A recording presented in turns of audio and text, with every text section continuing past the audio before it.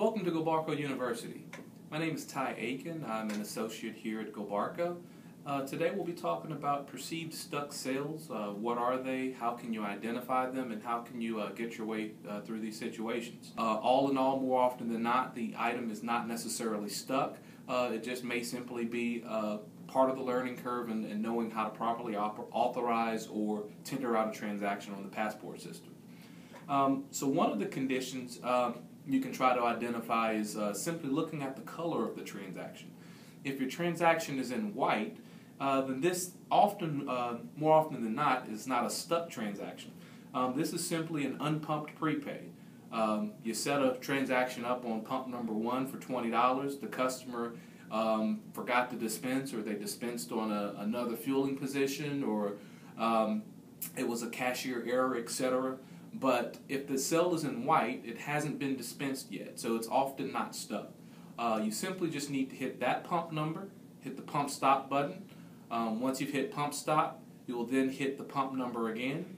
You'll see in the forecourt area that there will be a void button, and if you press void, the yellow message bar will prompt you to select the buffer that you will want to void. So you would select either the A buffer or the B buffer, depending on where that transaction is. Once you select that buffer, it's normally voided out.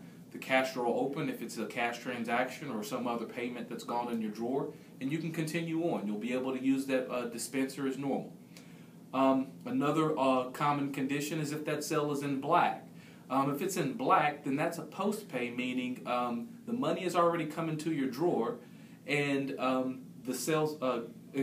money has not come into your drawer yet, and basically the dispenser was authorized, and you simply need to tender that out. You're still awaiting payment for that transaction.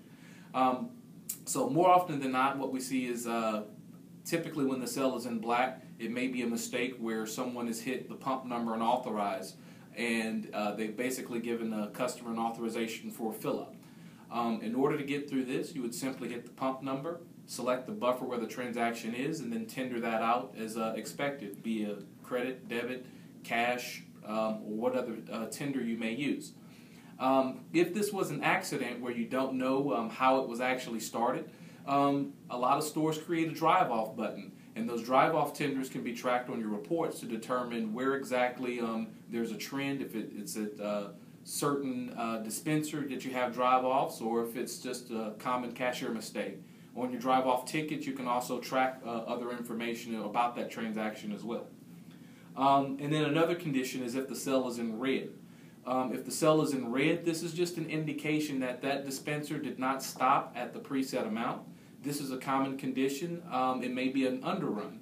A customer does a $20 prepay. They only pump $19.75. This is just an indication that that customer is due change.